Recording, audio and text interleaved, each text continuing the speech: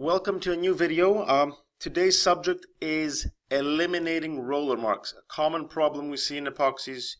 You finish a project, you get roller marks, and you wonder what went wrong. Why did this happen? Is the floor getting dirty in certain areas more than others? Or why is some area a bit more sticky and patchy? And a great technique that I'm going to show you today is called backrolling. The idea of backrolling is going back and rolling over the same epoxy again.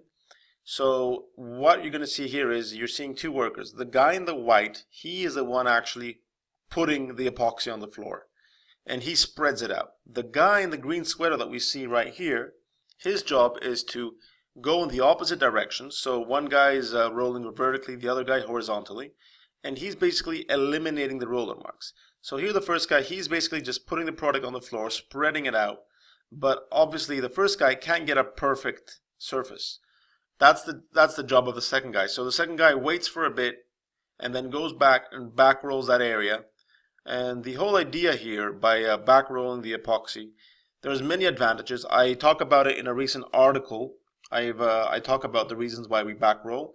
And the main reason is obviously you want to eliminate the roller marks, but you also get a more uniform distribution of the product. So instead of having one area where maybe you have 400 grams per square meter and next to it 100 grams, you kind of ensure that the entire floor has an equal distribution of product.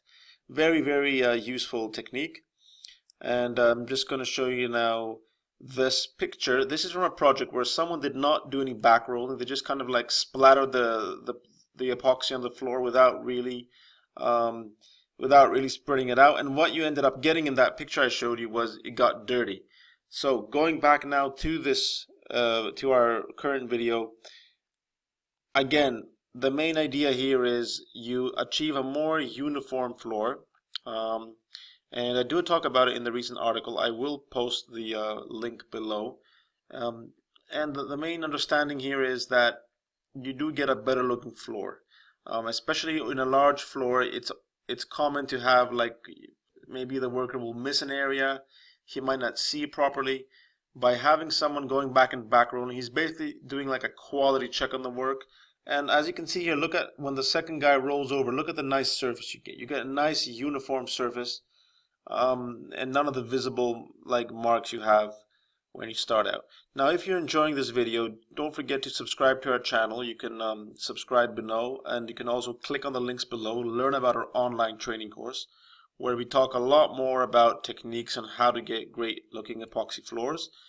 You can visit our website LearnCoatings to read our articles.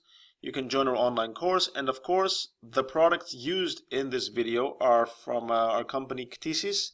I'm posting a link so you can learn all about the epoxy floor coating that you can purchase on. You can purchase and order. We are based in Europe, so we can ship to most countries in Europe and overseas, depending on minimum quantities. These are the links. Thank you very much for watching. Don't forget to click on the articles to learn more. And if you want to learn more about epoxies, definitely go join our online course. You'll get so much value for a very, very low price. Thank you very much for watching.